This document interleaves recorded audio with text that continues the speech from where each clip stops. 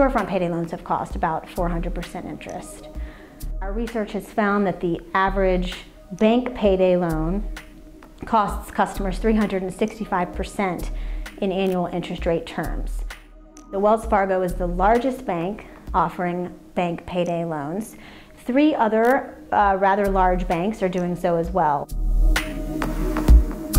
The people that are getting the loans don't realize how costly that loan is going to be, and that loan, because they may have to pay up to 460% interest on that loan, and they get caught in this web, you know, this economic chains that they're going to have so much trouble getting out of.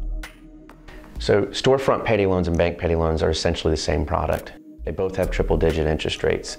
They both have short-term balloon payments that all come due in one lump sum, typically on the borrower's next payday, and they're both collateralized by access to the borrower's bank account. Only bank lawyers and bank lobbyists call it something else. They call it direct deposit advance. Everyone else, including their own customers, call it a payday loan. So what we've long found with storefront payday loans is that although the lender will claim that this is a short-term loan, you know, only for emergency use, what ends up happening is that the customer gets trapped in debt.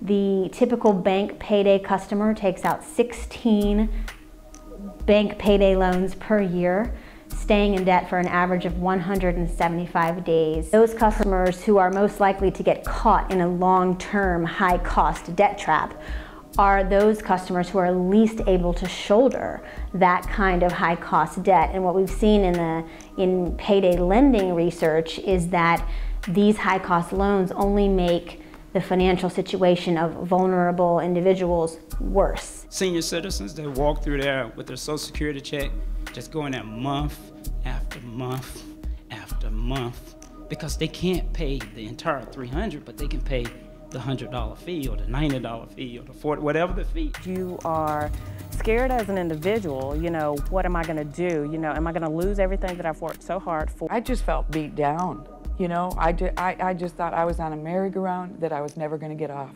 The question before us is clear. Do we give them 400% interest rates, or do we say, as a result of this national financial crisis, enough is enough? We should shut these places down because they're ruining decent people's lives.